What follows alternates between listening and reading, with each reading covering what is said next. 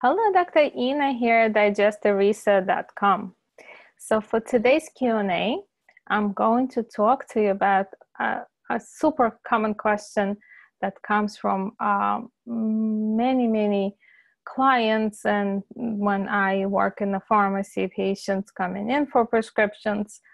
What can I do to prevent diarrhea that is commonly known to happen taking an antibiotic?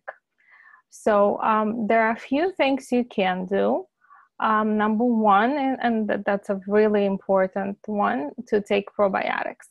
And the key to take probiotics is to take it about 2 to 3 hours apart from an antibiotic. So for example, if you're taking your antibiotic 9 a.m. and 6 p.m., then you would do your probiotic sometimes in the middle of the day.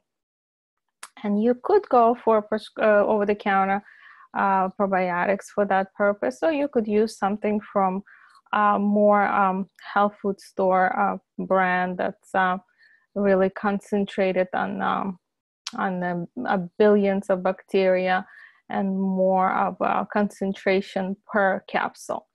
So definitely consider doing probiotics, and definitely space it apart not to affect the use of antibiotic.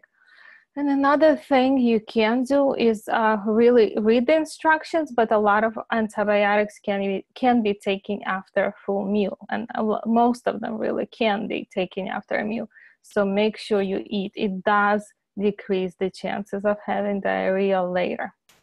So be wise with your antibiotic use. Until the next time, this is Inna at digestiveresearch.com, and below you could find the link to my book, Crohn's and Colitis Fix, that really can be applied for most of chronic digestive diseases. Enjoy your day.